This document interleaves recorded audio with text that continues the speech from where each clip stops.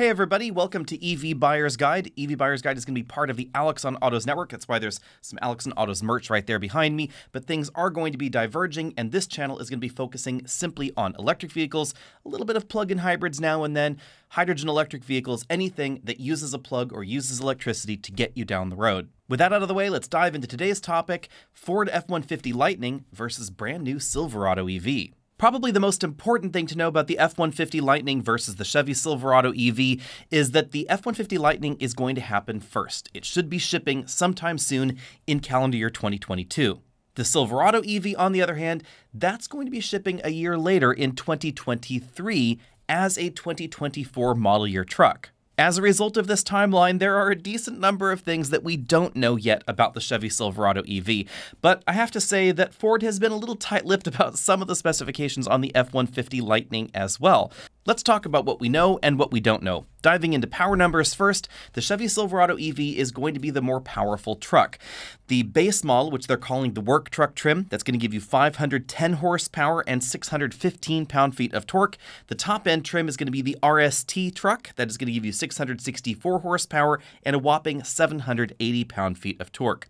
Things are a little bit less powerful in the F-150 Lightning, but a little bit more torquey for the base model. So 426 horsepower is going to be the base version, 775 pound-feet of torque. But if you get the bigger battery pack, power bumps up to 563 horsepower and still 775 pound-feet. Rolling through the specifications, the towing award should go to the Silverado EV eventually, but there's a little bit of nuance here. On the F-150 Lightning, towing starts at 7,700 pounds when properly equipped with the small battery pack, tops out at 10,000 pounds when properly equipped with the big battery pack. On the Silverado, base towing is going to be 8,000 pounds, max is going to be 10,000 pounds, but later, they claim, in a fleet-focused model, you'll be able to choose an option for a 20,000 pound towing package. As always, the towing figure has a big caveat, and that is that in many states in the US, 10,000 pounds is the most you can tow unless you have a Class A driver's license. So be sure and check your state laws before you try and tow something over 10,000 pounds. Speaking of pounds, payload is going to top out the highest in the F-150 Lightning, 2,000 pounds maximum if you get the small battery pack, 1,800 pounds if you get the bigger battery pack. That's not too much of a surprise because the F-150 lineup has generally higher payload capacities than the Ram pickup truck or the Chevy Silverado pickup truck, the regular non-EV versions, and I expect that's going to continue with the F-150 Lightning. In the Silverado, according to Chevy's release, payload should range between about 1,200 pounds and 1,300 pounds. Now, to be honest, many half-ton trucks out there, especially the upper-end trims, whether we're talking about a Silverado or a Sierra or a Ram or a Tundra or an F-150, they're going to hover right around 1,100 to 1,500 pounds of total payload if you get a lot of the options that I think most people are going to be interested in. The lower profile tires, all the bells and whistles on the inside, the upper end trims, etc. So it's not too unusual for those options and gadgets and add-ons to the vehicle to reduce your payload down to around that number. So I don't see that as too much of a problem. Now let's talk about where things really split, and that is the battery tech. With the F-150 Lightning, Ford decided to use basically a variant of the Mustang Mach-E's battery pack. The base version is going to be 98 kilowatt hours, so it really sounds like it's basically the Mustang Mach-E's battery pack, maybe with some additions or some tweaks. It's very, very close in terms of its capacity. Now, they are saying 98 kilowatt hours is the usable capacity of that pack, so I suspect it has been tweaked a little bit versus what we find in the Mustang to give you that usable capacity increase. The bigger battery pack is going to be 131 kilowatt hours. That's going to make the extended range version of the F-150 Lightning one of the biggest battery packs available for 2022, although it's worth noting that there are a few vehicles out there that now have bigger battery packs. Now, when we talk about the Silverado EV, this is going to have a truly huge battery pack in terms of capacity. GM is promising 200 kilowatt hours. This is basically the same Ultium battery pack that we see in the new Hummer EV, whether we're talking about the truck or the SUV there. It's going to have 200 kilowatt hours usable according to them. And it's going to be an 800 volt architecture, something that we're also seeing in the Korean EVs that are coming out soon, the Porsche EV, and of course the latest Audi EV as well. What does this mean to you? It's all about DC fast charging speeds. As an example, pretend that this microphone cable is a power cord. Say this was rated for 20 amps. That would be 20 amps at 20 volts, 20 amps at 60 volts, 20 amps at 100 volts, 200 volts, etc. But the higher the voltage, the more actual energy you're pushing through this cable. So by going from 400 volts to 800 volts, you could be putting twice the power through the same cable for the same current. And that's really the key to fast charge rates. Now, at this point in time, General Motors has not been overly specific about exactly how fast the battery will charge on the Silverado EV. They have said it will support 350 kilowatt charging, but that's also a line that Hyundai has used with the Ioniq EV, and in reality, the peak on that vehicle is about 236, 237 kilowatts. They're just saying that it will support the newer 350 kilowatt 800 volt stations out there. Now that said, it is definitely going to be charging faster than the F-150 Lightning. According to Ford, the F-150 Lightning will take 44 minutes to 41 minutes, depending on the battery pack you choose, to go from 10% to 80%. That's a 70% charge of the battery. Now, in the General Motors truck, it will take 40 minutes to go from 10% to 80%. Now, I know you're thinking, hang on a minute, that is not that much faster. But remember, the battery pack is a lot bigger in the Silverado EV, so it's actually charging at a rate at least 50% faster than that F-150 Lightning, because it's going to stuff 140 kilowatt hours into the battery pack in that 40 minutes versus 92 kilowatt hours in 41 minutes for the F-150. So charging times are definitely going to be a little bit quicker in the Silverado. And with that comes longer range. Bigger battery pack, longer range. That's why the Silverado EV is being quoted at an estimated 400 miles of range. The F-150 Lightning, on the other hand, will start at 230 miles of range, go up to 300 miles of range if you get the extended range battery pack. Now, some of you might now be thinking to yourself, how is it you only get an extra 100 miles of range when the battery pack is 70 kilowatt hours larger? That's a pretty big bump in terms of battery capacity. The answer to that is likely going to be weight. The weight of the battery pack in the Silverado EV is going to be much higher. There are some rumors out there that the Hummer EV may be about 9,000 pounds in terms of curb weight. We don't really know exact details just yet on the curb weight, but expect the Silverado to weigh more, therefore be less efficient, cause a little bit more friction drag with the tires on the ground, etc. And that's why it takes such a big bump in battery capacity to get you that 33% improvement in range. How about AC level 2 charging? I think that's going to be a bit more important for most folks out there because over 90% of charging sessions happen either at the office or at home. Well, here's where things get a little bit unclear because Chevy has not said exactly which charger the Silverado EV will be equipped with. I suspect, however, it's going to be the 19.2 kilowatt charger that we're going to see in the Hummer EV. All indications point to that direction. And that makes a lot of sense because the F-150 Lightning has your choice of two different chargers. There's an 11.3 kilowatt level 2 charger on board the vehicle and a 19.2 kilowatt charger on board the vehicle. Remember that when we're talking about EV chargers, the charger is on the electric car itself. That thing that you plug the vehicle into, that's either a charging station. That's a little bit inaccurate really to call it that. It's an EVSE is the more appropriate term. Basically, it's a smart extension cord, and the car is the one that's actually controlling the charging of the pack. The reason we're seeing these high-rate level 2 chargers on board of the new electric trucks is simply because the batteries are bigger and they're going to be less efficient than something like a Tesla Model 3 that has a battery pack half the size of the big battery in the F-150 Lightning. It's definitely important to keep in mind those charge rates and those charge times, because for about half the power, you could go the same distance in something like a Model 3 or some of the other really efficient EVs out there. Now let's move on to the styling. On the outside, I have to say I like the F-150's styling a little bit more. I'm not the biggest fan of the big sort of gray imitation grille up front, but I do like the LED light bar, and I like the fact that it's a little bit squarer.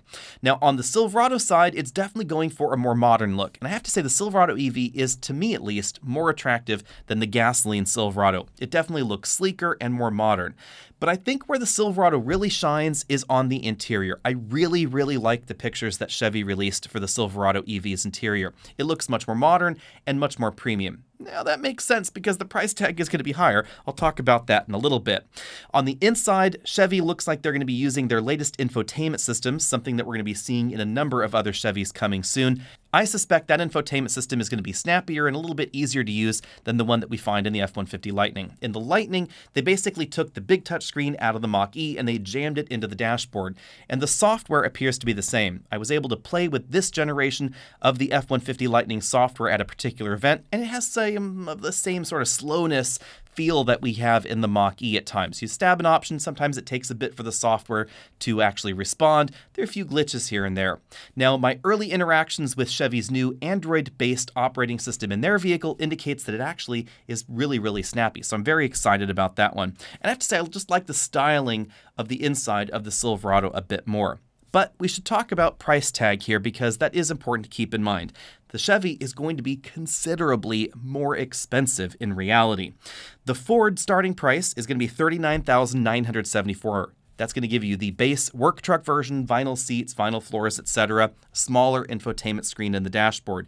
The top-end Platinum trim is going to start at $90,874, and the least expensive way to get the big battery pack in the Ford is going to be $72,474. It's going to give you 300 miles of range. In some news articles, you might have heard that the 300-mile range model is going to be a little bit less expensive than that price tag, but that model is the Pro version with the big battery pack, and it is only available to fleet customers. So you as the consumer out there shopping for a new electric truck, you're not going to be able to get that one. If you want the 300-mile range Ford, it's going to be at least $72,474.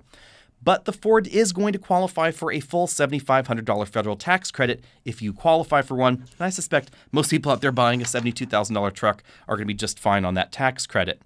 With the Silverado, General Motors has run out of EV tax credits, and its price tag is going to be higher. Starting in spring of calendar year 2023, General Motors is going to release the first Silverado EV. They haven't announced pricing for that model, but it is going to be the work truck version with 510 horsepower and the 400-mile range battery pack.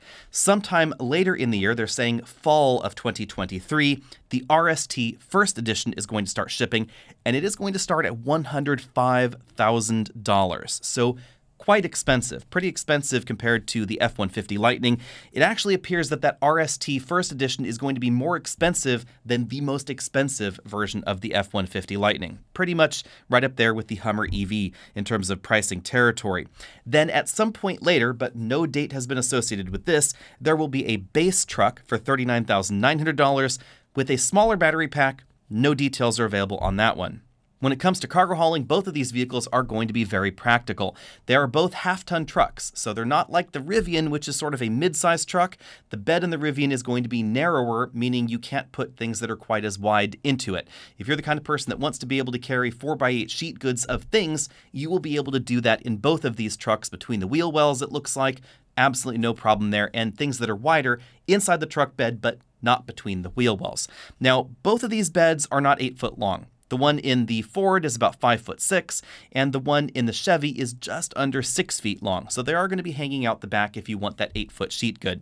However, Chevy has a trick up their sleeve. Pulling a page out of the Avalanche's playbook, it has a midgate. So instead of having that cargo area a complete separate item from the body of the vehicle, you can actually fold down the front of that bed, fold down the rear seats, and have that cargo item go all the way in there. So you would be able to put 8-foot sheet goods from the back of the front seats all the way to the tailgate inside the vehicle.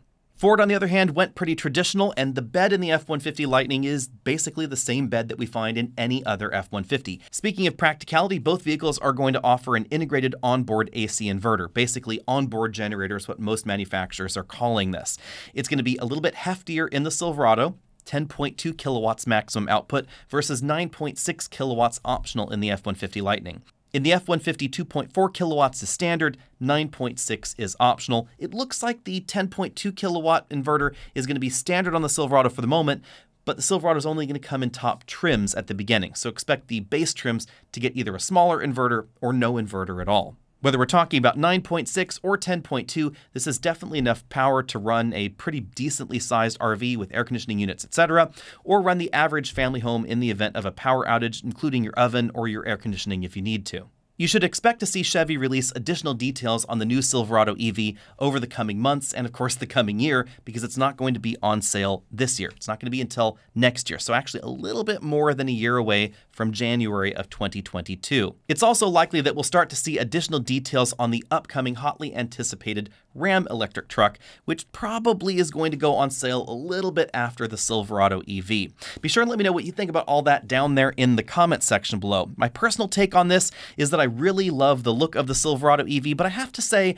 I am a little bit disappointed that, like the new GMC Hummer EV, it's only going to be sold initially in the really expensive format. So you're going to either get the absolute stripper truck or you're going to get the really, really fantastically expensive one over $100,000. Now, it is going to offer a lot of content that we don't see in very many trucks these days, like four-corner steering, a four-corner air suspension. Those features are going to be really, really handy. It's going to make the truck really easy to parallel park, and it's also, of course, going to give you an excellent ride, something that's important in a truck that is this heavy. But it is going to be more expensive, perhaps a little bit less attainable. And until the rules change, it's not going to qualify for the $7,500 federal tax credit. And at least at the beginning, the Ford truck is going to qualify for that tax credit. Until Ford hits their 200,000 units, the tax credit is around, and then even then in that calendar year, there's a general tapering off of the tax credit. So at least foreseeably for 2022, likely for 2023 as well, the tax credit is going to apply to the F-150 Lightning. It also appears, details are sketchy on this one, but it appears at this point in time that Ford is planning on building more F-150 Lightnings. They've promised to really ramp up their production capacity, so it's likely that in 2022 on into 2023 and perhaps even 2024 that the F-150 Lightning is going to be more available than the General Motors electric trucks. But on the other hand, I love the fact that General Motors thought outside the box with the midgate, and I really, really love the fact that they went to an 800-volt system. That's going to make charging an awful lot faster. It also results in a few other efficiencies in terms of weight savings, cable size, etc. on board. Big thing, however, is the charging. 800 volts is definitely the direction that most EVs are going. Most manufacturers have pledged to support it at some point. And I'm really glad that Chevy and GMC decided to adopt the 800-volt architecture for their trucks right from the very beginning, something that I had really hoped that Ford would do with the F-150 Lightning, but it seems like that's going to have to come in some later generation. Again, let me know what you think about all that down there at the bottom of your screen. Hit that subscribe button if you haven't already done so, and I'll see all of you later.